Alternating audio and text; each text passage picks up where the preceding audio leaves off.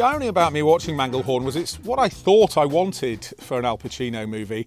It's a low-budget indie and a character study and him playing his own age. I thought it might do for him what About Schmidt did for Jack Nicholson.